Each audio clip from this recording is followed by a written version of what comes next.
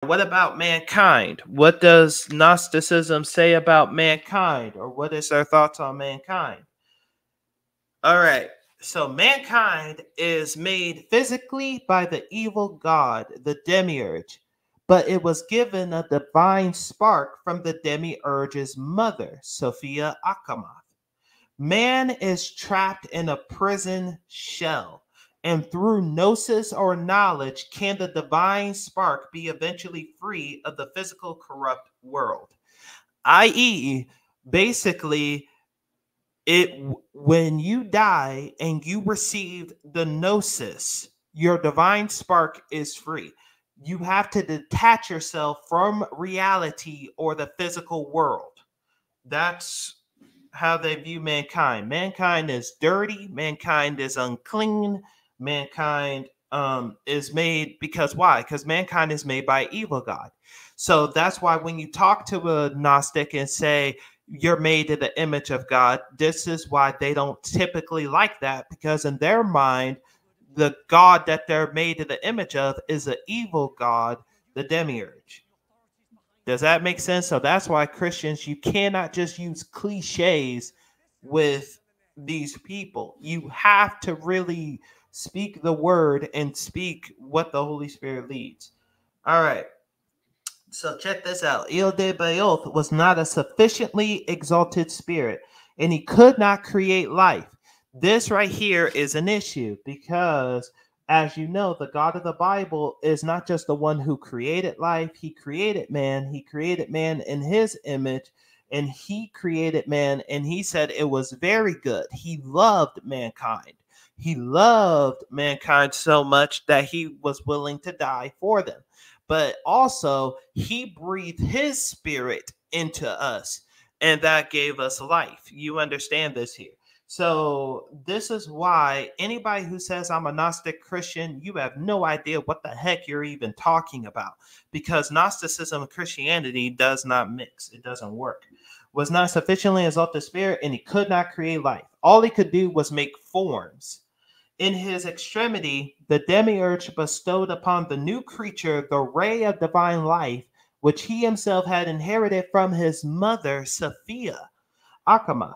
It is thus that man gained the power of generative wisdom. This new man, sharing the light with his own creator, now beheld himself as a god and refused to recognize Il de Bayoth as his master. Thus, Il de Bayoth was punished for his pride and self-sufficiency by being forced to sacrifice his own kingship in favor of a man he had fashioned. Literally, once you receive the gnosis and the spiritual wisdom, you are better than the God of the Bible. Basically, is what they're saying. If you follow the God of the Bible, you're caging yourself. If you learn the gnosis and realize who you really are and what you really have, then you're better than this God. Okay?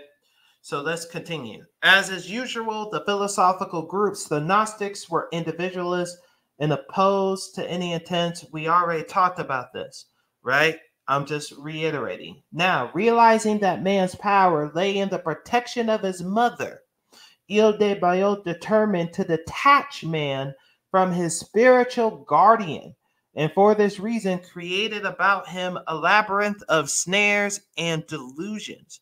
In each sphere of the world grew a tree of knowledge, but Il de Bayoth forbade man to eat of its fruit, lest all the mysteries of the superior worlds be revealed to him, and the rulership of the son of chaos come to an untimely end. Yeah. So basically, it is the evil God who doesn't want you to realize your spiritual heritage, your spiritual likeness, because then you'll be better than him. So he comes up with all kinds of rules, delusions, and all this other stuff, rules that you have to follow, commandments. Hello, are you hearing this here? He comes up with all kinds of rules, commandments that are nothing more than just distractions to keep you away from the truth.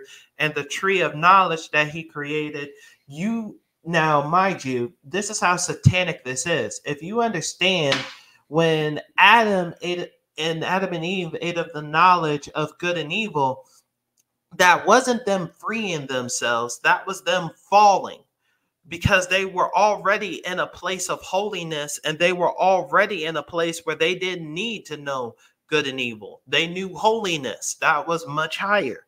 But here they're saying, nah, Il de Bayot wanted to punish them because they wanted knowledge. That is not what that's about. So we'll talk about that later.